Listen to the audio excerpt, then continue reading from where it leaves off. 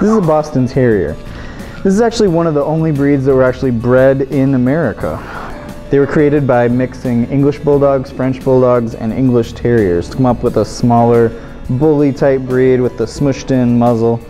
Boston Terriers come in a few different color variations. The most common that you see is black and white.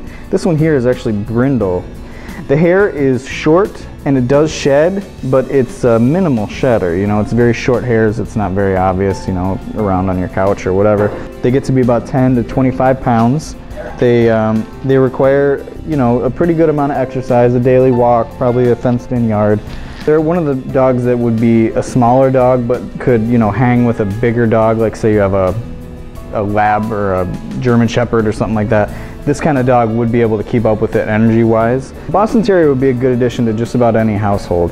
If this breed sounds right for you, come into our store and check them out. We have this and many other family-friendly breeds here at the Family Puppy.